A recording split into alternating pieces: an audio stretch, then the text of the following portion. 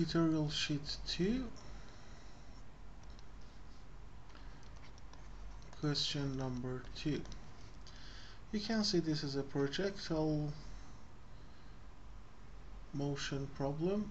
Then I prefer to use approach 1, which is a fixed Cartesian coordinate system. This is the positive direction for x and y components, and if I want to redraw the problem here, this is my x direction, positive direction. This is the original position of particle.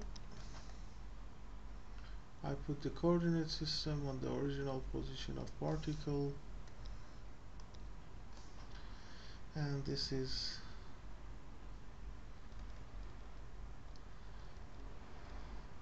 the path of motion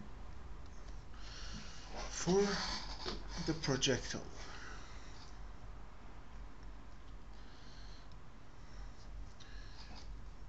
The initial velocity of particle is called u,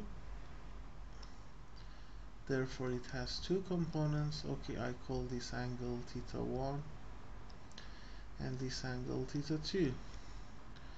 You can see theta is nothing more than theta 1 plus theta 2. Okay, the horizontal component of velocity at initial point is equal to u. I just look at the magnitude, cosine theta 1, and this is, you can call it ux.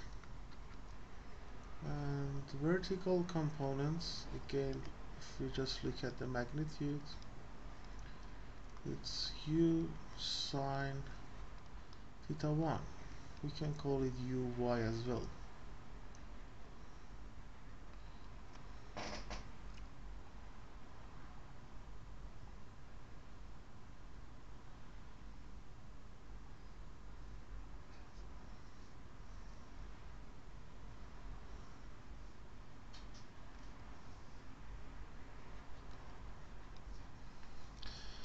Okay, similar to any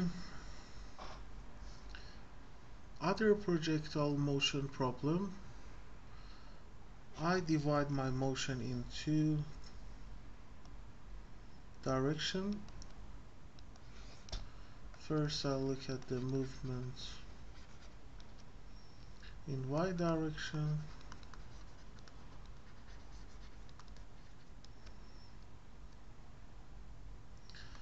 between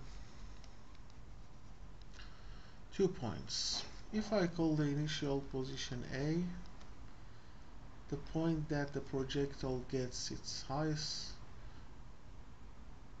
altitude, it's called B, where the velocity of the projectile is 0. We had similar example in the lecture. And here we call C. Here I look at the movement in y direction for the projectile between A and B.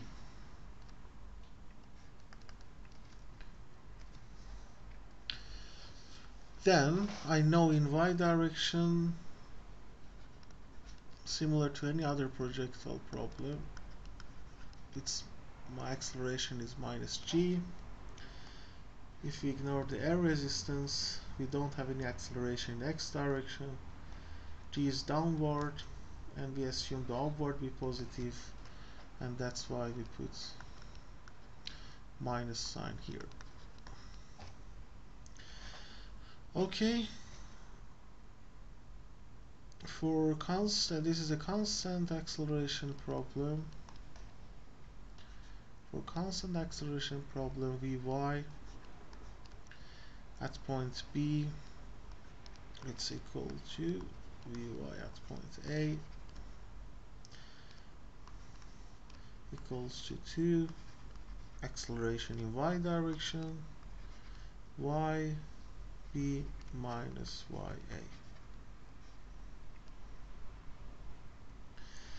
Yb is given by the problem. It's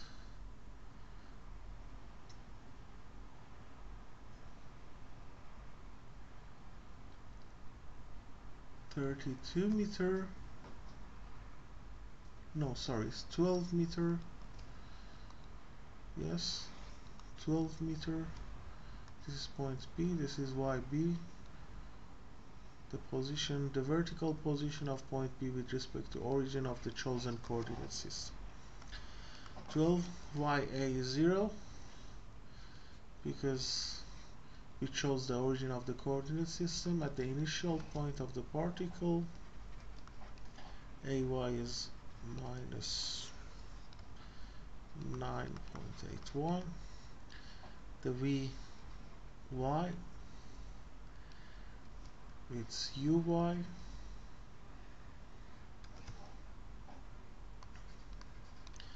And we know V at point B is equal to 0.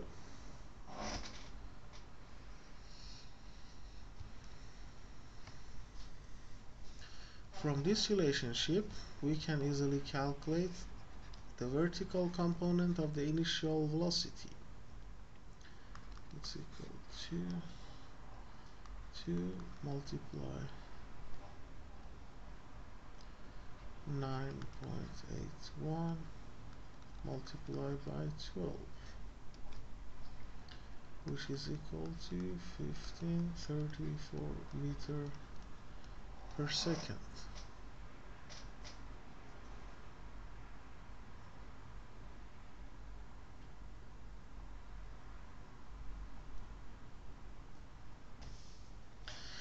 Okay.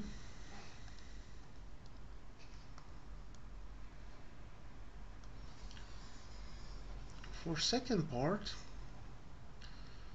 again I look at the movements in y direction,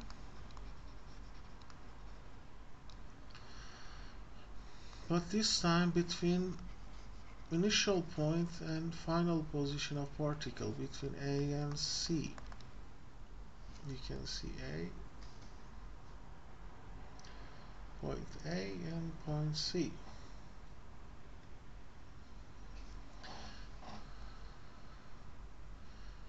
This is a constant acceleration problem. Yc is equal to Ya plus the initial velocity at point A in vertical direction multiplied by the time takes between points and A and C plus acceleration in y direction, which is minus 0.81, the square of time between A and C. Okay, this one we have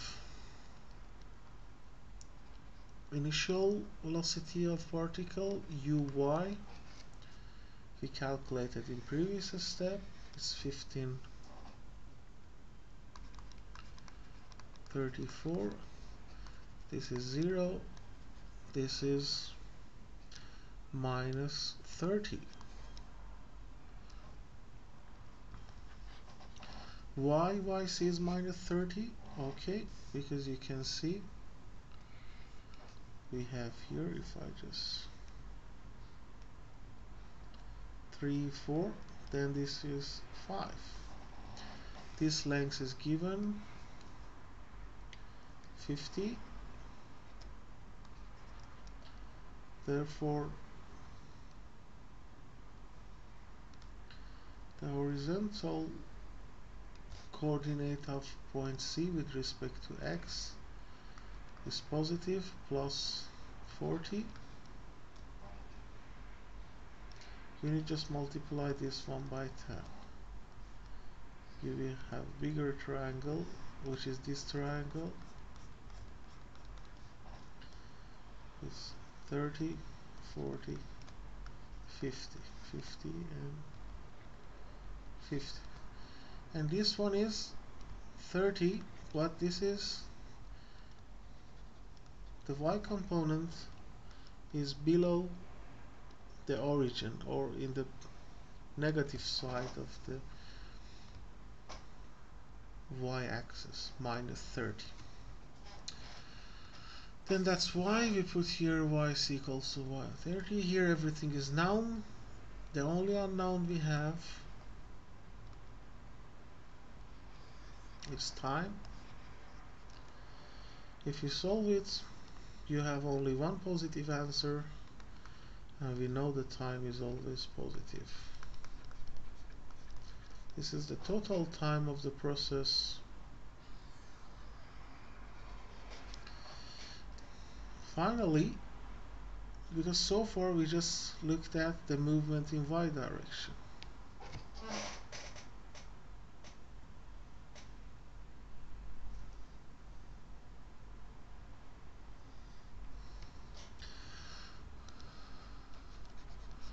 Now if we look at the movement in x direction,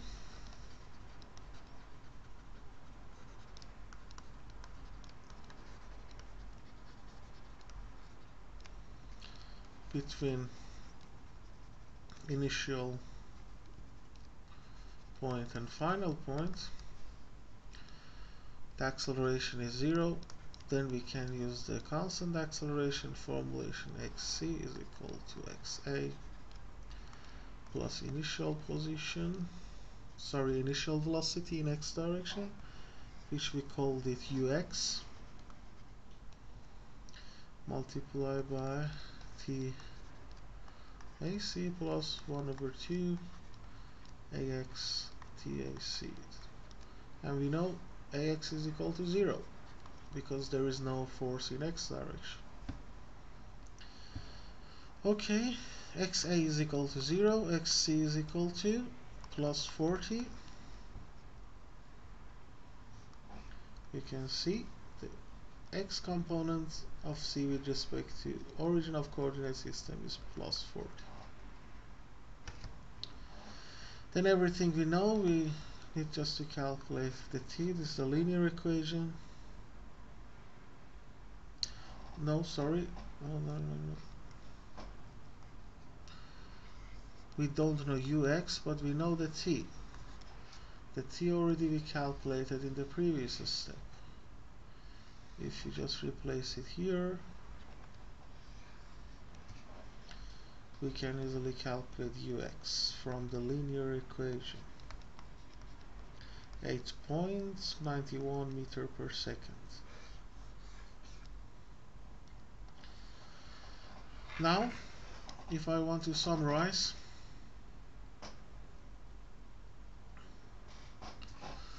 what we worked out so far,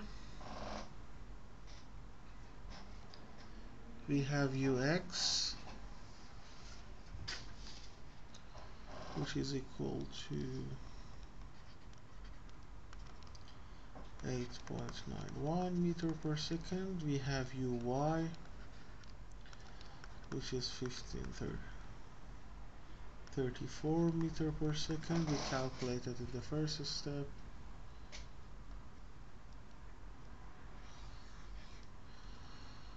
From these two, I can calculate the magnitude of the initial velocity vector or initial speed.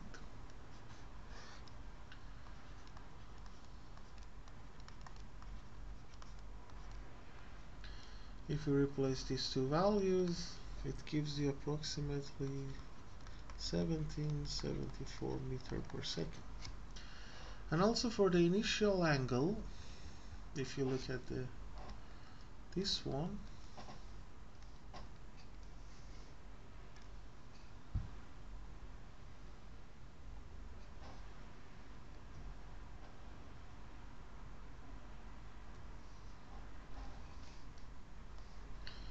this angle is theta 1. Yes, this is ux, this is uy.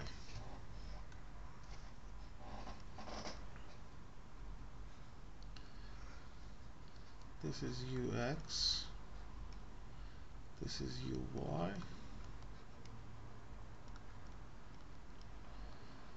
this is the total initial velocity, and this is theta 1, and the length of this side is uy, the length of this, which is nothing more than the length of vector uy, and this is the length of this side is nothing more than the length of vector ux. You can see easily tangent theta 1 is equal to uy over ux. If we replace the values which we calculated in the previous steps, it gives theta 1 equals to 59.86 degrees. And also you can see, if we consider this rectangle, this is theta 2, this is 30, the length, this is 40, the length, yes? Then the tangent theta 2 equals to 30 over 40, yes? The opposite side over adjacent side. Tangent theta 2 is equal to 3 over 4, then theta 2 is 36.87 degrees, and we know that theta is nothing more than theta 1 plus theta 2. The combination of these two angles gives the angle theta. If we replace their values, it would be 96.7 degrees.